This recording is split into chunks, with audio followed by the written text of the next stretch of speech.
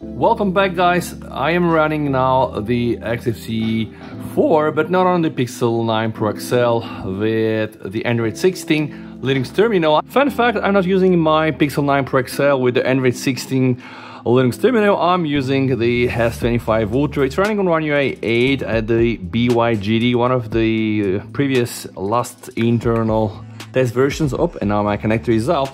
But guys, why am I doing this video? Because honestly, this thing runs far better on DeX, and of course also the S25 Ultra being a more powerful phone, and the implementation that I'm using right now is via Termux and Termux X11 API. This runs so much better than what I was able to test on my Pixel 9 Pro XL. Now, fun fact, because the Samsung Galaxy S25 Ultra runs on a Snapdragon chip, it's not yet able to utilize the new Android 16 Linux function or Linux terminal to start a VM because it requires an unprotected mode. So far, it's only being able to run on the Z Flip that has the Exynos processor, which really isn't that good. But guys, I just wanted to do a short demo and show you how this thing works.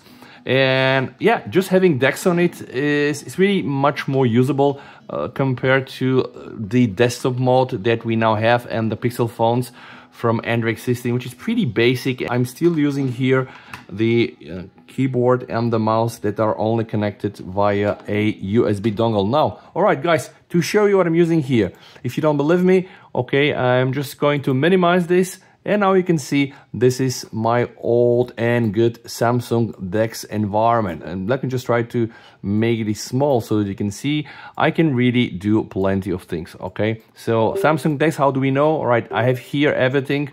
All my apps that are docked here on the start or menu or taskbar. Of course, my camera is also here. Again, Samsung DeX now in its state is a bit better than the standard desktop mode for Android 16 that I do believe is kind of still a test version, still better. But hey, you are really able to run this. So for me to be able to run this, I'm using Termux and Termux X11. There tons of scripts online that can show you really how you can do this. I'm not sure what I used lastly, but guys, why is this now better, and does it have some limitations? All right, it is. I do believe it is better because just the hardware is so much different, and I'm using it now here. So this is the Linux version. You can see I'm running. This is not Android 15. My phone is on One UI 8, which is Android 16, but this environment here, the XFCE desktop, runs on the Termux, which has this version. Distributed is Termux. The XFCE version is 4.20, and yeah, the Windows system is X11 apparently. Now, guys, one of the main differences here, I'm able to use almost 11 gigabytes of RAM compared to the only 4 that I was able to get on my Pixel VM with the standard Linux Android 16 terminal mode. And of course, there are some other limitations here. I'm using the LLVM pipe, all right, versus the Virtual. Okay, so let me just show you guys. You need to understand this. So Virtual isn't perfect, but somehow provides an option for you to use your host GPU, some kind of acceleration.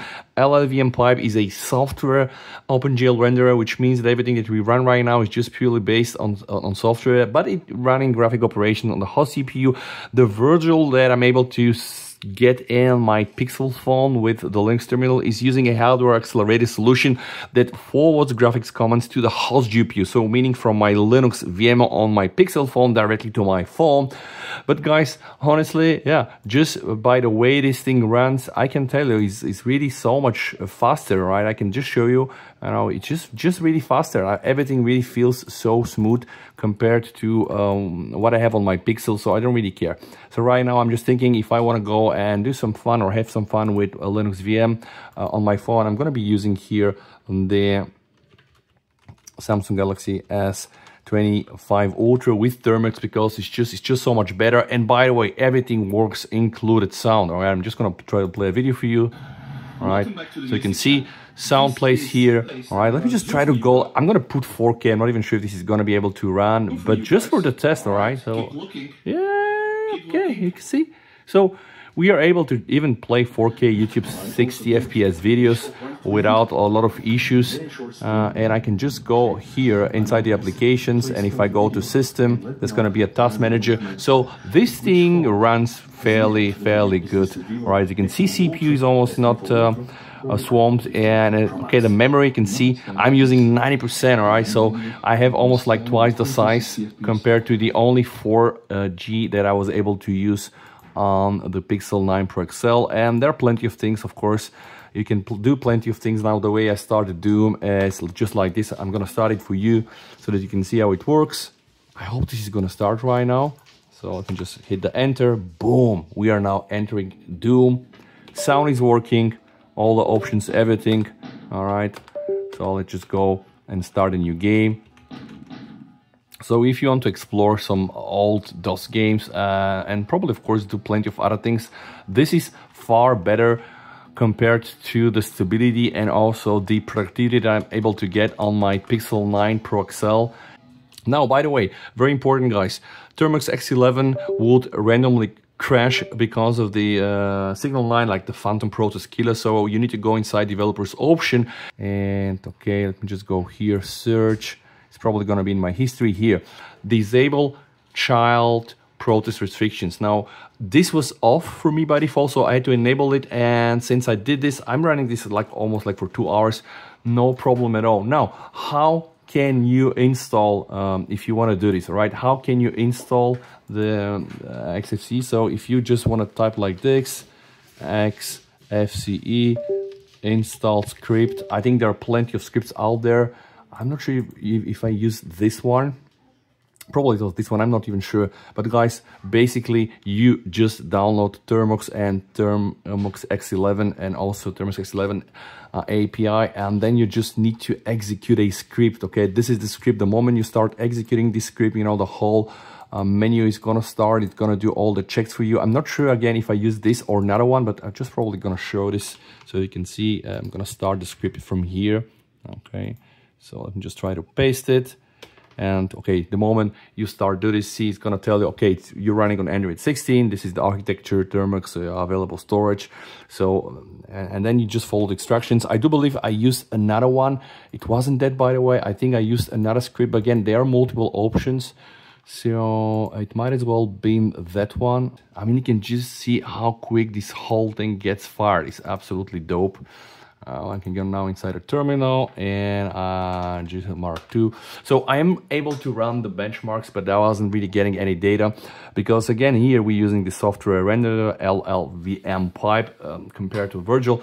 But even without this, guys, I think that the performance that I'm getting here, even with the software renderer, right, using Termux and Termux X11 on my S25 Ultra is better compared to how it was on the Pixel. So, I mean, if you want to really try a full Linux distribution and mess around with this, then I do believe that you're now better set with the S25 Ultra with using Termux compared to using still the Android 16 with the included new desktop mode and the Linux terminal. And again, if you want to just check, open Google, search for Termux XFCE install script. This is the one option. I do believe this is the other option. Both of them are very good. I think I'm running on this one. I'm not sure, but I think I'm running on this one. And then, you know, from here you can install whatever you want. All right, I can just show you. I installed the Midnight Commander, and this runs fairly good. I think I also have like NeoFetch. All right, so this is it, guys. It's running Android, all right, 16. This is the Linux kernel here. Let's try to install LibreOffice. All right, this is the command. All right, we have some warnings, but yeah, you can see how it goes, by the way. So now, of course, it will have to download it. Now I want to do this together on the camera, so I want to see if this is going to work. Sometimes it's a hit and miss. Sometimes, you know, it's not going to work, but okay, maybe now I'm going to be lucky. This is the end result. It seems that all the packages like Basecalc and etc. have been loaded there. So am I now able to start LibreOffice? I've now power cycled my desktop here. So if I go to Office, it's there. All right, I'm not sure if it's gonna run, by the way. Let's better check it. Oh, LibreOffice Community. Yeah, adding success. So you can see how it goes, right? And from here, I have the option to write a document. I think there are also the other options for excellent roll. So it's very, very powerful. I think if you want to play with this, let's just try to open the draw here. And this is the draw, LibreOffice, okay, draw, yeah, everything works. And yeah, so it ain't that bad as you see. And it really, really works faster compared on how I was getting it on my Pixel. And yes, one last thing, I'm going to show you how you're able to install packages using PKG. All right, so PKG search, and if you put whatever you put, okay, you can see I have this one.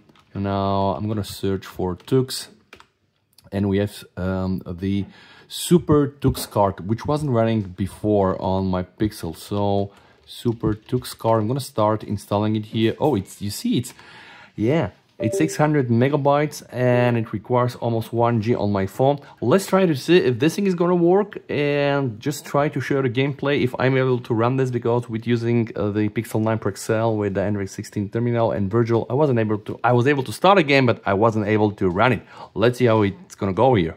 I was able to install the game, it's Super Tux card. Let's see if this thing is gonna run. Oh my god, and it loads really so fast. It's loading. Oh! Oh yeah, and now you can see, right? LVMM pipe. It's not ideal, guys. So yeah, software acceleration. But I'm saying but because there is a way to also get some kind of support for hardware acceleration here. It's gonna run fairly good. I'm gonna show one more time how quick this is. TX11 start, press the enter. Okay, don't need to click there anything, just gonna pop up here, boom. And now, yeah, I mean, I'm already inside Termux with my environment. One more example will be to try to install this lightweight Spotify player. So I'm just gonna press the command. All right, I'm not sure if this thing was able to get installed. It's probably going to be, yeah, Spotify QT. And of course, now you need to log in. I'm not going to do this, of course, but you should be able to log in, guys, and hopefully it's going to work. Let's try to install GIMP. All right, GIMP is already the new version. Okay, so I think that I have it then, if it's installed. If I go to graphics, okay, this is it. But then PKG install raw therapy.